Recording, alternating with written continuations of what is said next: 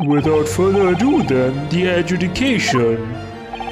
Unless the prosecution or defense have any other matters to discuss?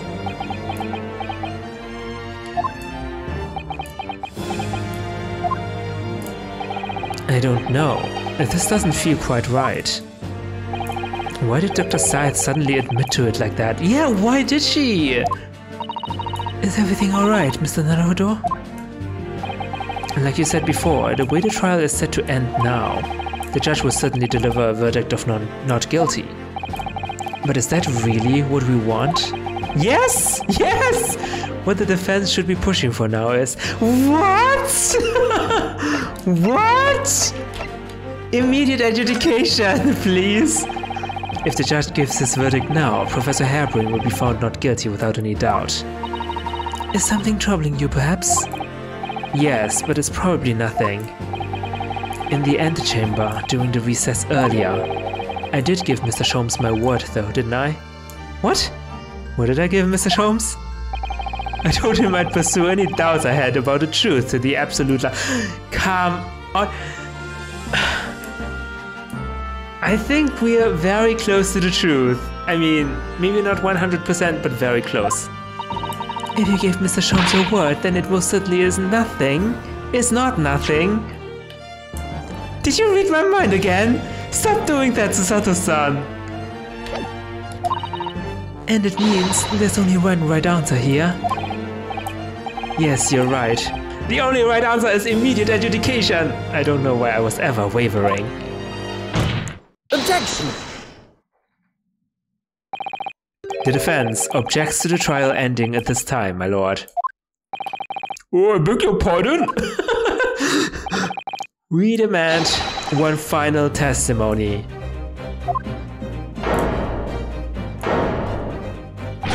What? You do realize I'm about to adjudicate in favor of your client, I presume? No, the judge also has doubts about my sanity and intelligence. What are you playing at now, my Nipponese friend? Why would you want to obstruct the conclusion of the trial at this point? No defense lawyer in his right mind would do that. Exactly! What am I doing? What am I doing? Mr. Naruhodo, what exactly are you thinking? Susato-san, you are the one who told me I should not be wavering.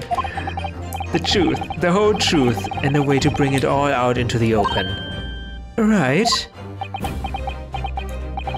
Yes, in hindsight. Yes, one word of warning before I go. If in the course of the trial this afternoon you perceive even a shadow of doubt about the truth, don't let it out of your sight. Pursue it like a dog with a bone. What? I think it's all the truth that came out, right? I'm just not sure why Dr. Scythe would admit to everything. That's a little bit strange, but I think it's the truth, right? To the bitter end, you understand? Do not falter, whatever may come to pass. Damn you, Sholmes! Damn you! I'm sure Mr. Sholmes knew. He must have deduced that this would happen. No way! Are you kidding me? Yes, I'm here in court to advocate for my client and to secure an acquittal. Obviously. But that's not all. I believe that I have a duty to the court to pursue the whole truth of the case until every last detail is laid bare.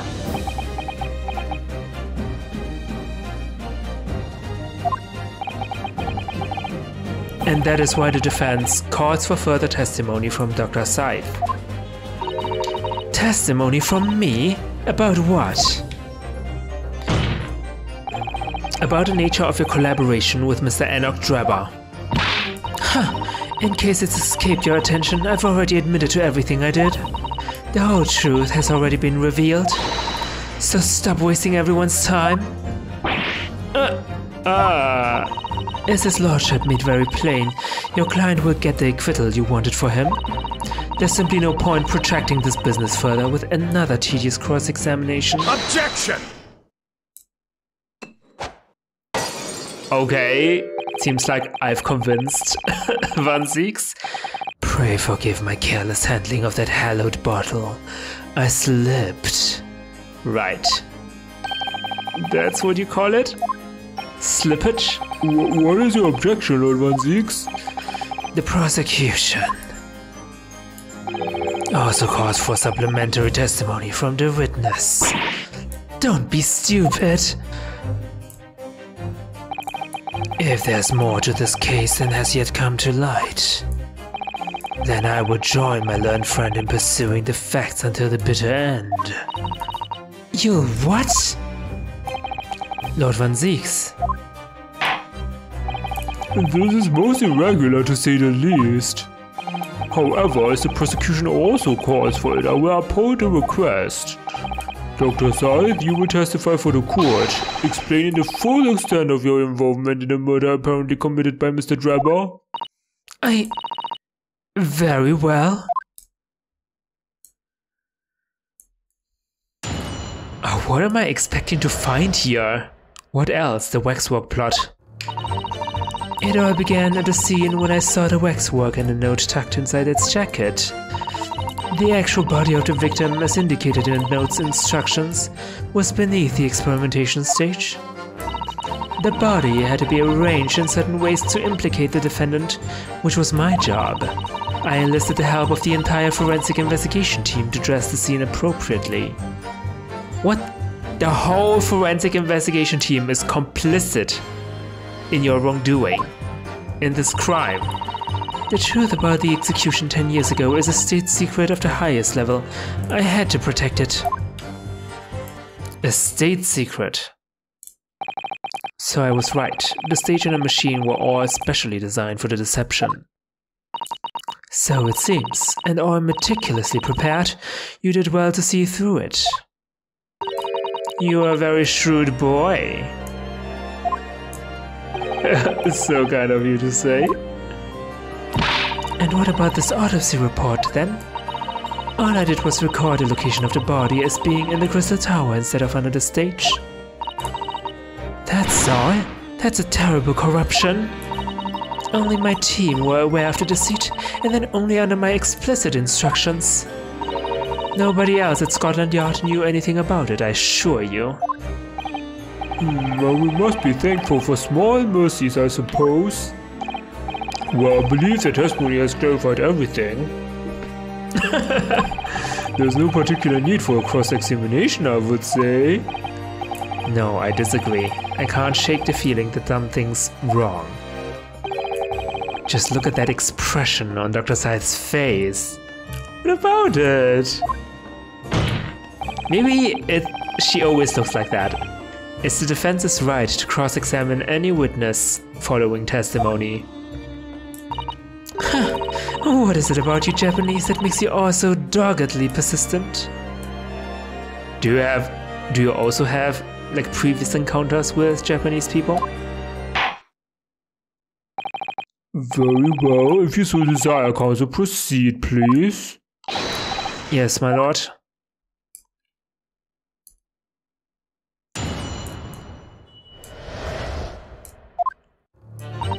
Okay. You saw the waxwork and a note. We know that already. The actual body was beneath the experimentation stage, which we also know. To be arranged in certain ways. What kind of arrangements? Hold it! When you say arranged, I presume you mean with this.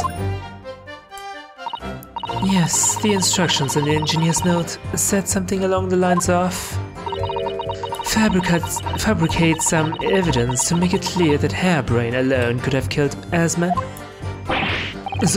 So you mean that was your doing? I fetched Hairbrain's ridiculous screwdriver from the stage and took it with me alone to the abyss under the stage where the birdcage had fallen. Hello, Doctor? I didn't feel it would be appropriate to involve anybody else in that particular part of the deception.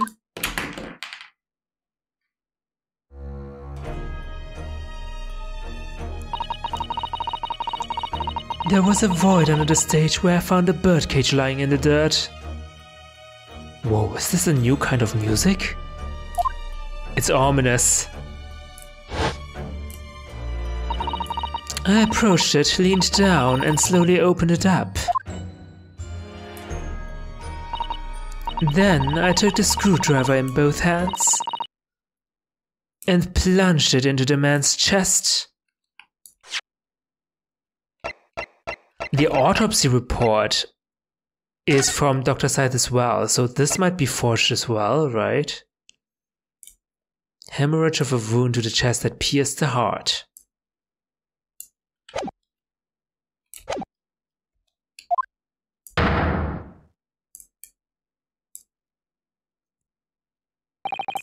And then you noted that in your fake autopsy report as a fictitious cause of death. Yeah, it is a fake one, because Esmond died from fall and not from the wound to the chest. Exactly. So, the actual cause of death was the trauma resulting from the 30-foot drop. My word! What is it, Mr. Sato? Something about Dr. Scythe's last statement is playing on my mind, that's all. What? Yes, mine too. Not mine, though! What?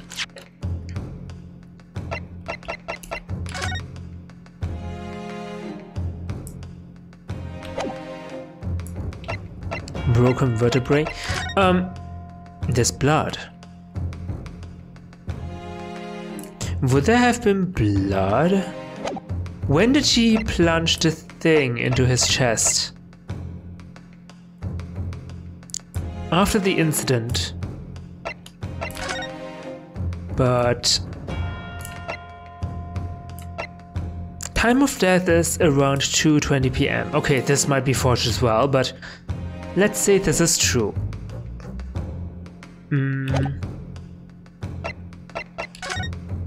I just don't know when does blood stop flowing out of the body after a person's death like this. I just don't know.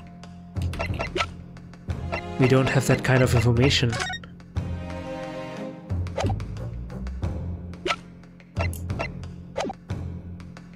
Dr. Scythe. There's really no need to shout. I can hear you perfectly well. The defense calls for you to add what you just said to your formal testimony. Oh? Which part? What I want her to supplement her testimony with is the real cause of death? I mean, it's the same, right? What she did to the victim? Oh, what she did to the victim is not the real cause of death. What she did to the victim? Wait. The real cause of death. How is this significant? A broken vertebra?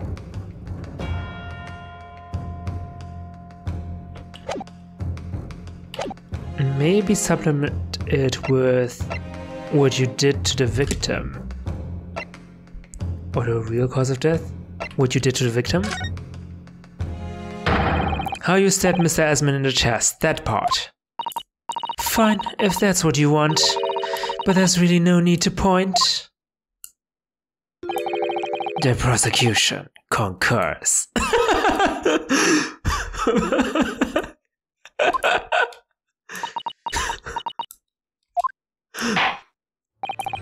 Very well, you will supplement your testimony now, witness. If you wish, my lord. I stood over the victim's corpse where it lay in the toppled cage and plunged the screwdriver into the chest. Is this wrong? Somehow?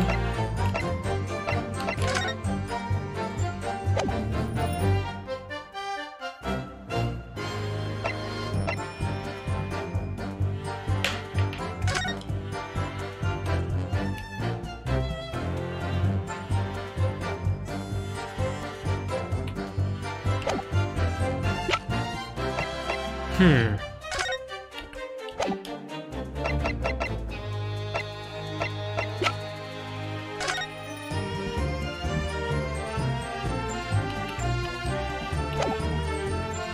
need to press again, right? When did you do that? So it was you who stabbed Miss Asman with this. Yes, far easier than this section, I assure you. No precision required. Oh, what a welcome change. The victim died instantly from a snapped neck. Wait, what?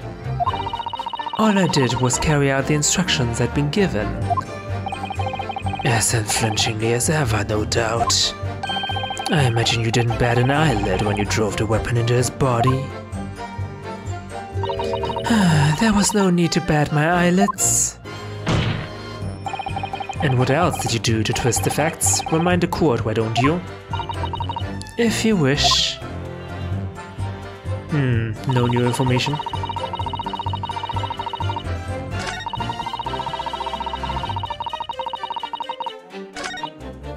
You enlisted the help of the entire team. Hold it! The entire team in perverting the course of justice? My team consists of the very best investigators there are. I demand loyalty from all members. We operate on a code of chivalry of sorts. You aid and abet a murderer, commit perjury, and dare to talk of chivalry? It was a matter of priorities. What? Nothing was more important than protecting the secret of the professor. My team did what was necessary without losing sight of the primary goal. I consider their conduct exemplary.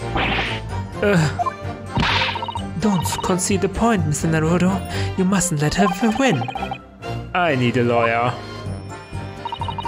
I'll take that silence as tacit acceptance. Now, can we move on? Tacit acceptance. State secrets. Oops. So that's her story. She's admitted everything and revealed her full involvement in the crime. I do wonder if there could really be much more to it. Well, I don't know, but I just have a feeling. Do you, Mr. Naruhodo? The truth is, I find it strange too. How those two are reacting to this in completely opposite ways, I mean. Yes, exactly. For some reason I feel sure they're still trying to hide something.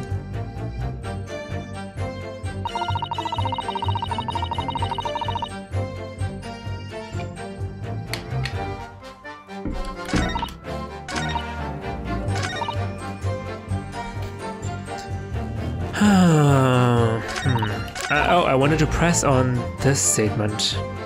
State secret. But at what cost? Faith in Scotland Yard is going to suffer a terrible blow as a result of this. And your precious secret is out now anyway. Yeah, exactly. Yes, as you say. And I take full responsibility. Blimey, no, Dr. Either. Surely there was some other way you could have protected the secret. No, there really wasn't. I've done my utmost, believe me. In many ways, I respect your determination. Ew, I nearly froze under that cold stare as she said that. I do believe she was being genuine though, Mr. Naruhodo.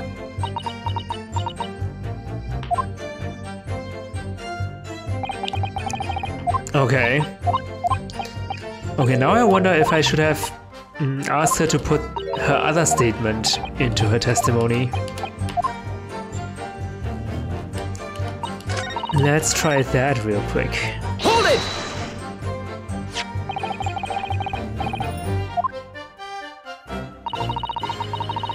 And why can I not skip it? I already read this.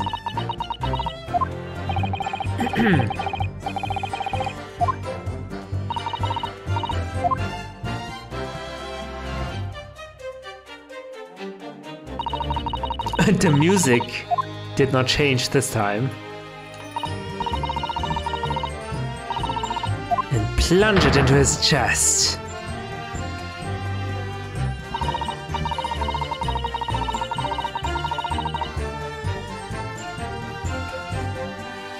It was simply a matter of recording the stab wound as the cause of death. Yes.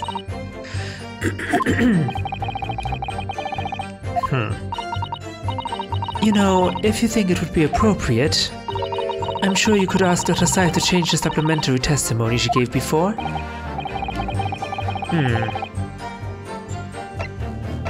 Change it? Dr. Scythe, what you said before about the real cause of death, I believe that may be significant, so could you change your supplementary statement? Very well. The actual cause of death was the neck trauma Asman suffered from the 30-foot fall. I don't see anything wrong with that. Let's press on this. Hold it! You're quite sure of that? It was a result of a broken neck? Yes, as a professional, that was more than apparent. You'd never know just by looking at the photograph of the victim though, would you? No, that's very true. Obviously not. Which is precisely why coroners are needed to determine the actual facts. Yes, assuming they can be trusted. Ouch. She's not flinching. There's no point calling her assessment into question without evidence. Let's get back to the testimony. Very well.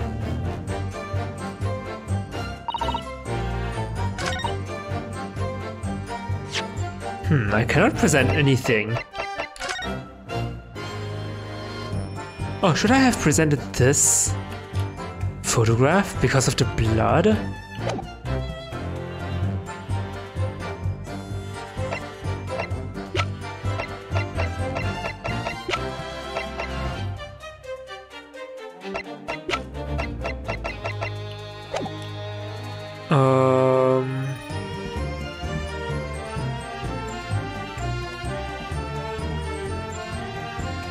No, I think we can, maybe we can present it right here. Can we? Objection! Surely something about that last statement seems odd, doesn't it? Would you care more precisely what you find odd? Oh, on your return journey to Japan? Holy crap, Judge. I wouldn't be back to give the court an answer for about 4 months, though.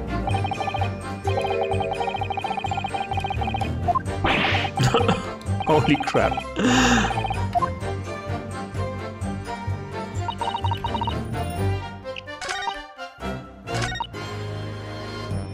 Do I have to change the statement?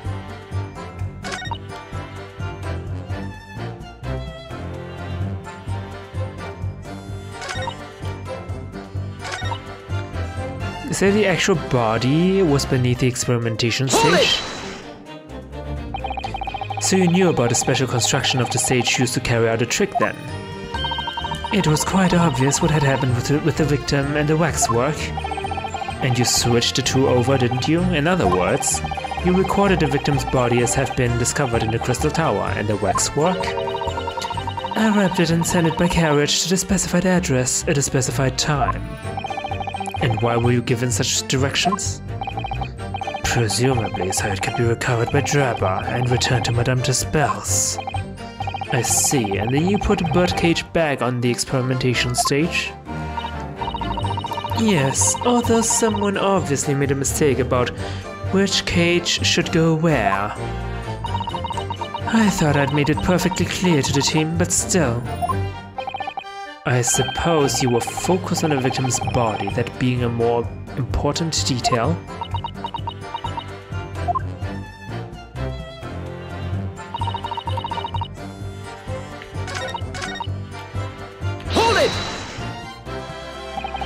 From what you described before, it sounds like the note was anonymous.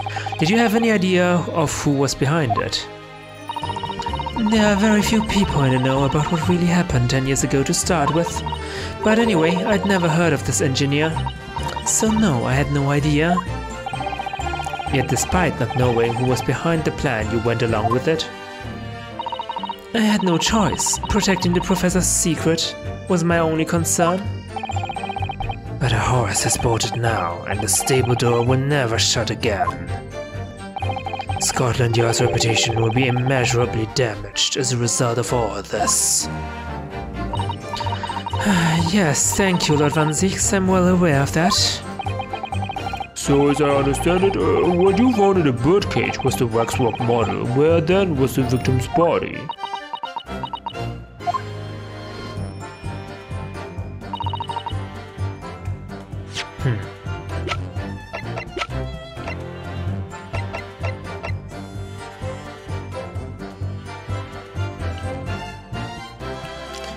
So this is the cage that fell down from the stage, and there's another cage that fell down onto the crystal tower.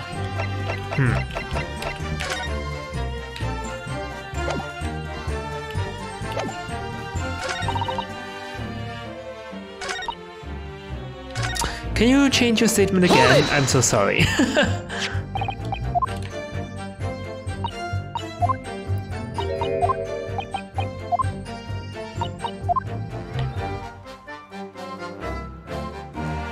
Yes, yes. I leaned down over the birdcage and opened it up. Hold on. He looks exactly like this.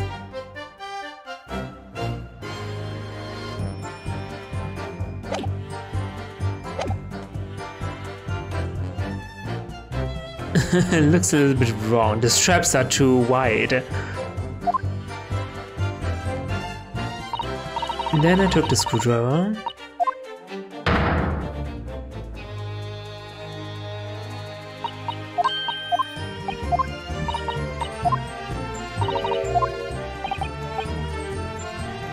Change it, please. Dr. Scythe, what you said before about what you did to the victim's body, I believe that may be significant, so could you please change it? Very well.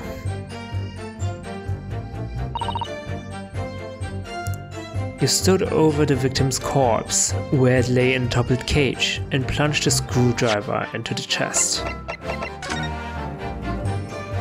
Don't see any contradictions here, to be honest.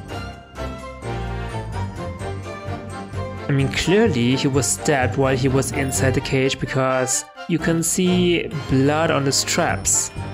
It's not like he was stabbed somewhere else and then someone put it here. No.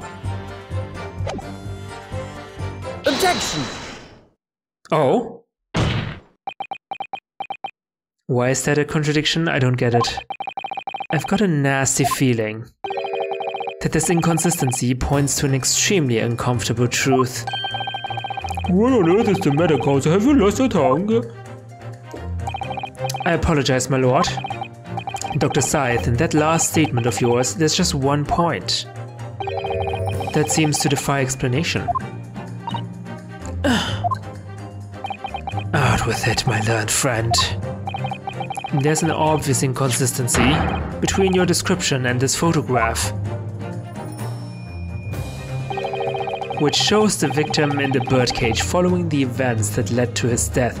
Oh, but yeah, they put the body in the wrong birdcage, right? Or something. Who took the photograph? I don't know. Objection!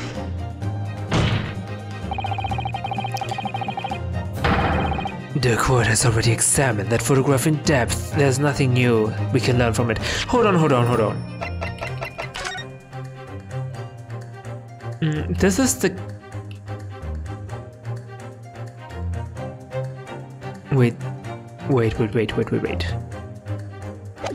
Okay. There are two cages, right? One is on the stage and one is found on the tower. And what Scythe said, she went underneath the stage and plunged the screwdriver into the body here. So blood should be on the birdcage that was that is damaged on the bottom, right? This birdcage here has a damaged top. This one has a damaged bottom. And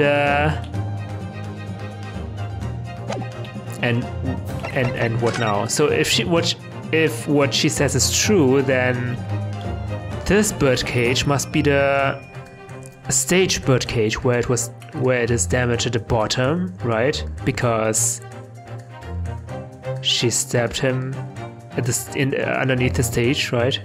Because of this blood splatter. You see? But then what? Is this birdcage somehow the Crystal Tower birdcage? I can't see any evidence about that. Maybe the glass? Objection! Yes, we have already considered it, that's true. But we now know the facts to be different. What do you mean? I believe we should let the defense explain. Where in this photograph would we see the alleged inconsistency with the witness's statement? Like here? Or here? Huh?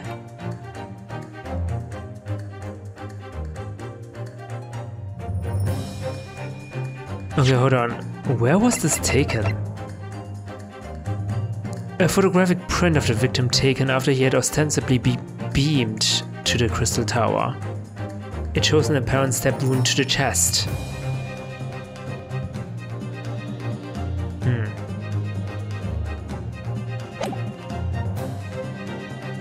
So here, I don't see any evidence that this birdcage is the Crystal Tower birdcage.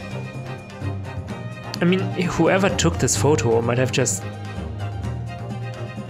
taken the birdcage, the stage birdcage to the tower. Okay, that doesn't make any sense, right? Take that! Look closely at the bloodstain on the victim's chest. It clearly extends in a downwards direction towards the man's feet.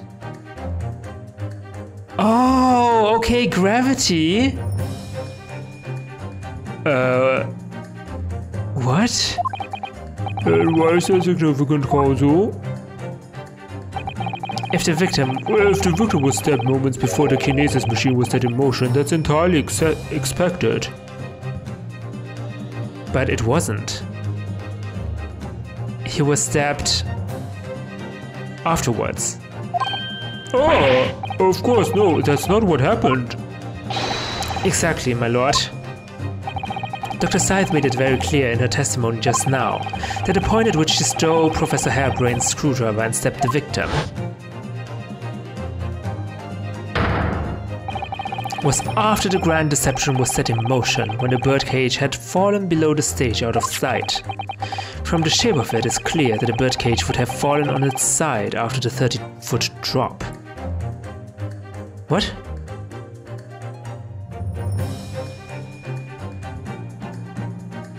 Fallen on its side? And if the victim had really been stabbed whilst inside the birdcage in that position,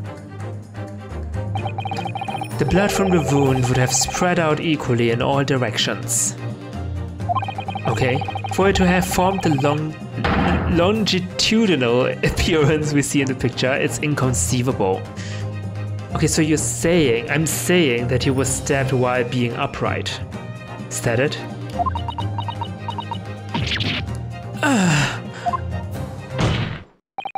Given that the victim's blood seeped vertically downwards from the wound, it must be the case that when you stabbed Mr. Asman, he was standing up.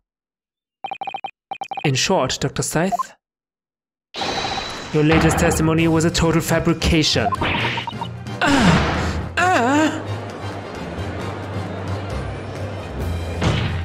Ooh. I knew it, I was right. Now I've identified that contradiction. There's only one way to explain the facts. We've all been under a great misapprehension here. What? What sort of misapprehension? Dr. Scythe.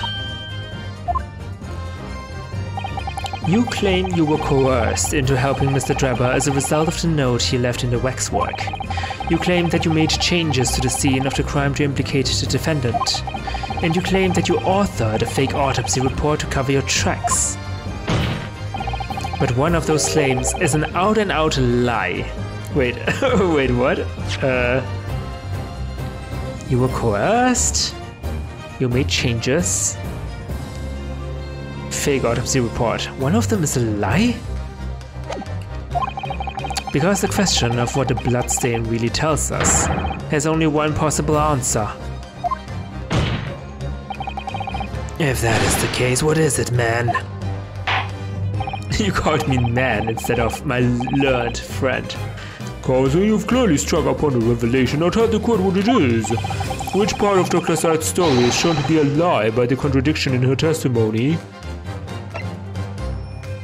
The stabbing of the victim.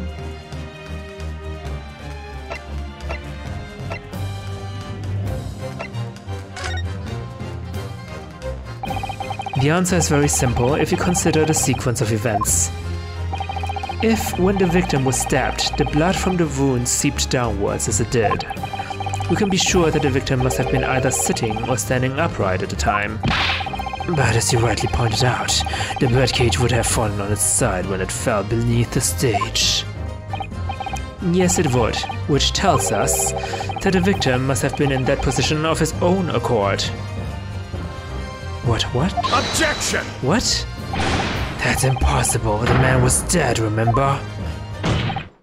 No, that is the misapprehension.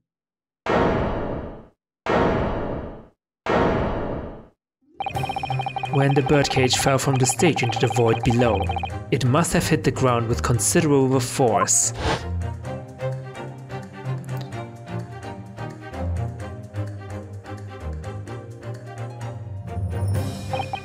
But Mr. Asman didn't die in the fall. Did he know about the trick? He probably lost consciousness for a while, but when he came round, he got to his feet to climb out of the cage. Just as Dr. Said appeared.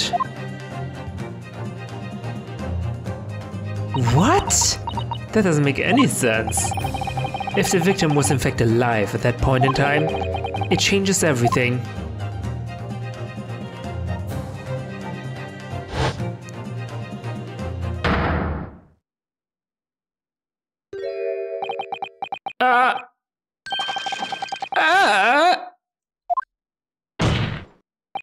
Mr. Odie Asman's killer wasn't the defendant, Professor Albert Harebrain, nor was it the mastermind behind the stage trickery, Mr. Enoch Drebber.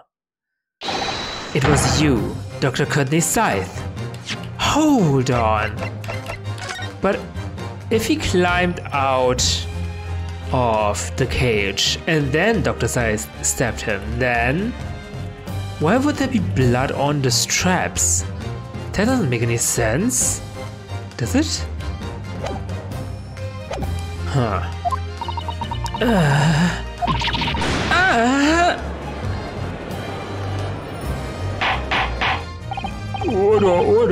Order. Could this possibly be true?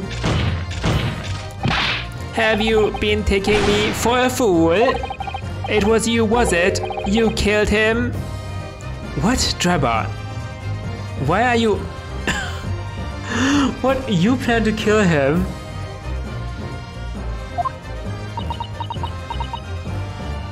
Why is he so angry? You hoped that by admitting to being an accomplice in Mr. Drebber's scheme, the trial would end, before you were accused of a far worse crime. Cold-blooded murder. Well, I mean, even if the trial of Professor Harebrain has ended, she can still be accused of the crime, right? If Van Zieks would do the right thing for once. Oh, do shut up. You're so desperate now, you're making all this up, as if I would do something like that. Objection! I assure you, the defense is not desperate, Doctor. Mr. Naruhodo has established the facts using evidence and logic alone. Ha! Logic? Don't make me laugh. Sadly, your logic has a gaping hole in it. What? What do you mean? I'd have thought it was obvious. A motive, boy. You're lacking a motive. What possible reason would I have to kill Mr. Asman? Asman was involved in any number of criminal activities, from coercion to theft to murder. But there's no known connection to Dr. Scythe here. Oh, I'm rather relieved to say it does seem somewhat far-fetched. True, there's no obvious motive, but there's still something in the back of my mind. I feel sure I've seen something somewhere that hints at why the coroner might have done this. Yes, I might have tampered with the crime scene and concocted a fake report. But murdering someone for no reason is a very different story. Objection!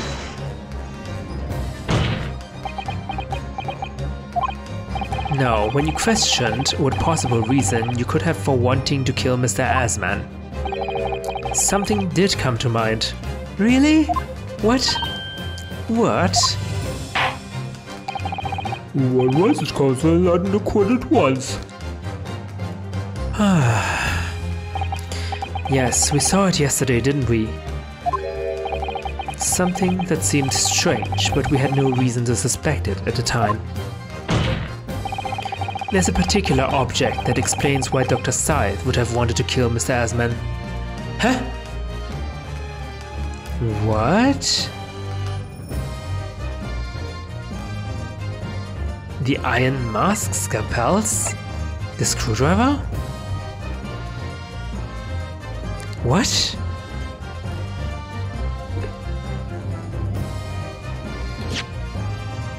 And what happened yesterday? I completely forgot.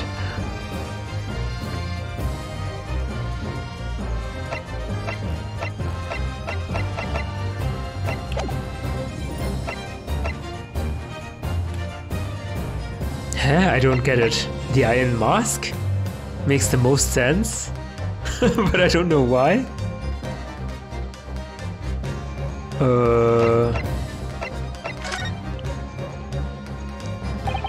It's the iron mask. You've lost me. Me too, huh? Sorry, Mr. Naruhodo, but why the iron mask? Well, of all the things I saw yesterday, it left the greatest impression, so... Clearly you have no idea what you're talking about. I think I must have said the wrong thing. Forgive the interruption, Dr. Scythe, but what my colleague meant to say was scalpels. Perhaps that makes a little more sense to you. Holy crap, Susato-san! She calmly just corrects me. Ah, of course. Did you say scalpels? What did happen yesterday? I forgot. It would appear that Ward has struck a chord, Doctor. You... come on, out with it. It was yesterday, when we visited your laboratory. Look at this big thick book here. Oh! It appears to be an accounting ledger. It's a record of the forensic investigation team's spending, I think. Oh? What is it? It's clear that the team purchases various equipment on a monthly basis, but... well, one entry seems rather strange. Really? In what way? They're buying 500 scalpels every month. That's really weird, yeah. 500 scalpels a month? At first, I wondered what on earth you could be using that many scalpels for. But actually, I realize now it's not the scalpels themselves that are significant, it's the money for them, disappearing every month from the department's accounts. Yeah, duh! Yeah, of course. Asman's criminal organization relied heavily on extortion for its funding. Oh. Tracing the money from the forensic investigation team's account to find out where it was going would be extremely straightforward. So Asman was extorting them. 10 years ago, when Mr. Asman was still a journalist and wrote this article about Mr. Drebber, He may well have stumbled upon information as he was researching the story. Information relating to Dr. Scythe's darkest secrets that he would use to wreak money from her for the next decade. Her darkest secret? Good lord, you mean? I don't know what happened on the night of that execution 10 years ago, but clearly the opportunity to rid yourself of that menace was too tempting to pass up.